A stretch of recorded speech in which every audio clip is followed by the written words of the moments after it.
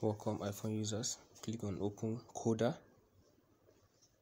Then the down left side on that plus sign, you click on it to create a new folder. You are creating a new folder. You create it with any name you wish. So okay, it's there, new folder. You click it.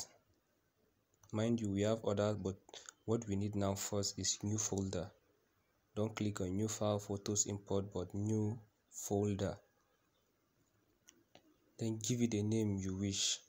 That folder name required, you give it a name. Here we have website design. Just give it any name you wish. Website design. Then the left side, you still click on it again.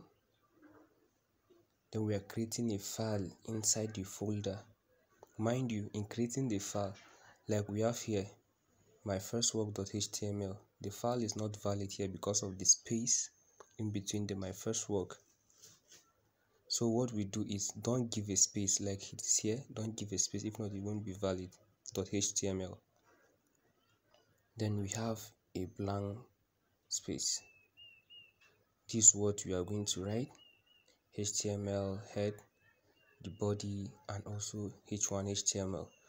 So in everything you'll be doing, it will be inside the HTML. Everything, all your coding will be inside the HTML. Then we have the head and also the title. So the title, that's your page title. That's the title of what you'll be working on. Then we have the body. Everything you'll be doing will be also inside the body. Everything, every code you'll be writing will be inside. You are not going outside the body. Will be inside the body. So everything you'll be doing will be inside. That is your work. Everything, like when you go to a website, all the body, that is what you'll be seeing. The body, everything you are seeing in your website is inside the body. So we have the H1, that's the header one. Then you now input my name. You get to learn more when we move on. So this is just an introduction. So mind you, everything will be inside the HTML. Then the body of your website, everything will be inside. Then the page title, that's the title you are working on of your page.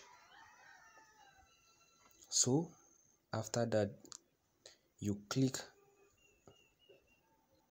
then that eye icon, you click it and it will bring you here to view your code. We have to know what differentiates the opening tag and the closing tag is the /. So what we popularly known as less than, that's what less than is the opening. Then we have what the greater than, that's what we use.